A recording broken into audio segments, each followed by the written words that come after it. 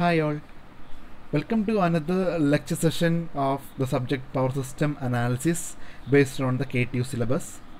And here we are discussing the module 2, and the topic we are going to discuss is double line to ground fault on an unloaded generator. So here you can see the circuit diagram for a double line to ground fault on an unloaded star connected generator having a grounded neutral.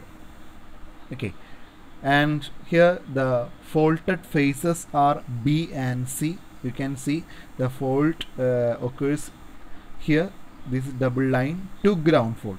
Okay, so the faulted phases are B and C here. So of course we know the fault current will be, okay, the fault current IF, it will be IF will be IB plus IC, IB plus IC, that is current flowing through the phase B and phase C. Okay, IF will be IB plus IC, and here since the generator is an unloaded generator, the current in phase A, which means IA, okay, IA will be 0, mainly because it is an unloaded generator. Okay, so these are some assumptions based on the given circuit here, and you can see the voltages. Okay, the conditions at the fault are expressed by the following equation, that is VB is equal to 0, VC is equal to 0. Okay, because the phases B and C are grounded. Okay, and IA is equal to 0, I already said, because it is an unloaded generator. Okay, and we are going to substitute the values of VB and VC in the symmetrical component equation, okay, derived from the unbalanced components. Okay, so here instead of VB and VC we are substituting the values of 0 here, and by solving this matrix we will get VA0 is equal to VA1 is equal to VA2 is equal to VA by 3, where VA0 is the zero sequence component of the voltage at the phase A, and corresponding VA1 will be the positive sequence component and VA2 will be the negative sequence component, that we know. Okay, and from the sequence network of the generator we have already learned how to draw the sequence network for, that is positive sequence network, negative sequence network, and zero sequence network for a generator. Okay, so based on that we are having a matrix equation here, that is VA0 VA1 VA2, matrix VA0 VA1 VA2 is equal to matrix 0 EA0 minus, this is an impedance matrix consisting of zero sequence network impedance Z0, positive sequence impedance Z1, negative sequence impedance Z2. Okay, and IA0, IA1, IA2 are the corresponding symmetrical component of current in phase A. Okay, and from that we are writing the equation for VA1. From this matrix equation we are writing the equation for VA1. So we will get it as EA minus IA1 into Z1. Okay, so we know that here we already said that VA0 is equal to VA1 is equal to VA2. Okay, is equal to VA by 3. So these three values are equal. Three voltage components are equal. Okay, so in this matrix, instead of this VA0 and VA2 and VA1, we are going to substitute this value here. Okay, EA minus IA1 into Z1. So this matrix become this one. Okay, and after that we are just rearranging this matrix. Okay, that is, after rearranging we will get the matrix as like this. Okay, that is this matrix come on the right side and this part come on the left side. Okay, just rearranging, and for getting the values of IA0, IA1 and IA2 we have to eliminate this matrix here. Okay, so if you are taking this matrix as Z matrix, impedance matrix Z, so we have to multiply this entire equation with Z inverse. Okay, then only we will get the corresponding matrix equation for IA0, IA1 and IA2. Okay, so for that we are finding the matrix, sorry, inverse of the matrix Z inverse as this. Okay, I hope all of you know how to find the inverse of a 3 by 3 matrix. Just I am showing some steps here.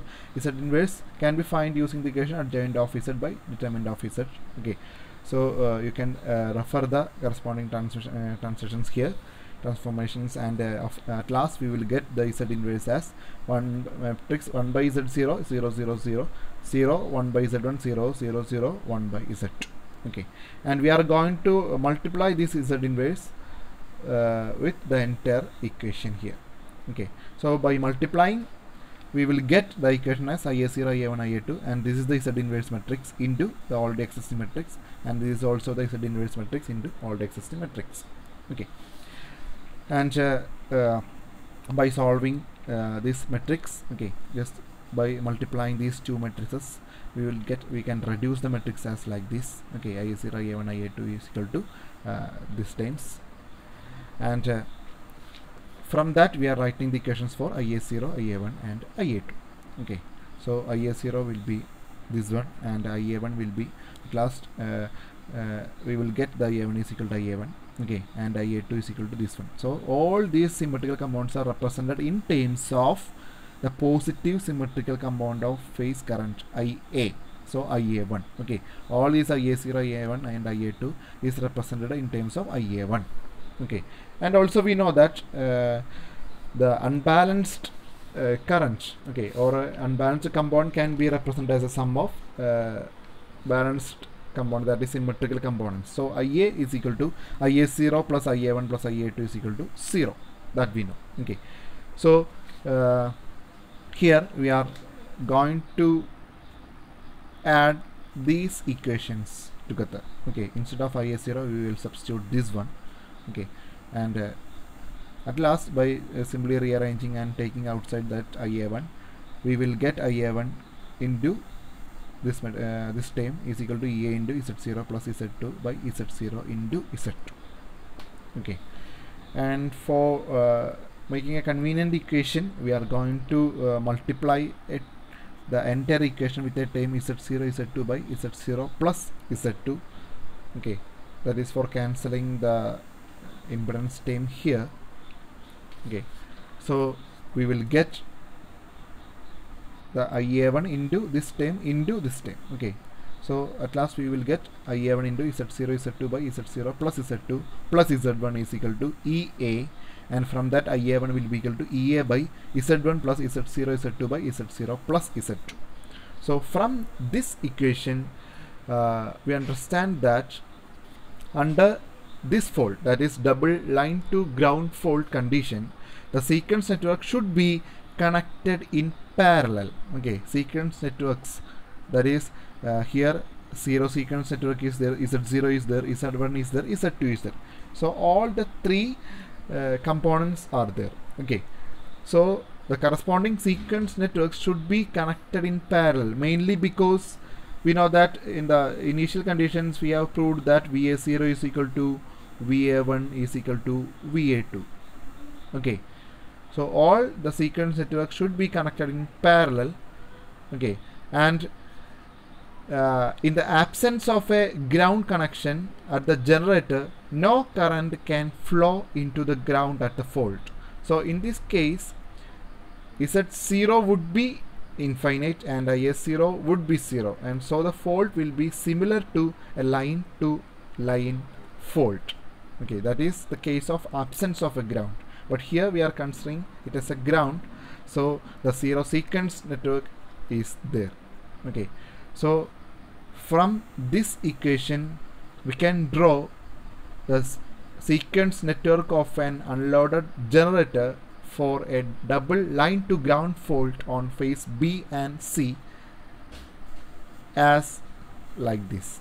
Okay, because VA1, VA2, VA0 all are same, so these are connected in parallel. Okay, and we know that the impedance here, okay, the impedance here is Z1 plus Z0 Z2 by Z0 plus Z2, which means Z0 and Z2 is in parallel and that are connected, the resultant, okay, the equivalent impedance is connected in series with Z1.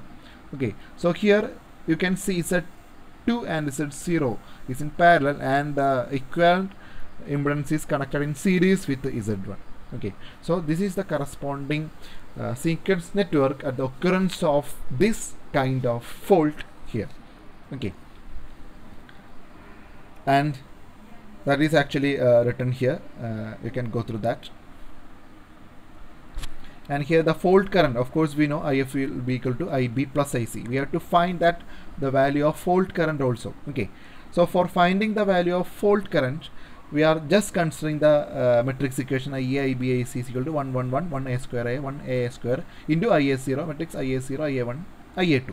Okay, and from that we can find the equations for IB and IC by simply multiplying the terms. So IB will be equal to IA0 plus A square IA1 plus AI2. IC is equal to IS0 plus AI1 plus A square I2. Okay, and we know that the fault current IF will be equal to IB plus IC. So we are just adding these two equations, and by simply taking outside the terms IA1 and IA2, at last we will get the fault current IF will be equal to 2 into IS0 plus A square into IA1 plus IA2. Okay, so this is the equation for fault current, and this is the corresponding sequence networks at the occurrence of the double line to ground fault. I hope all of you understand the portion well. So thank you.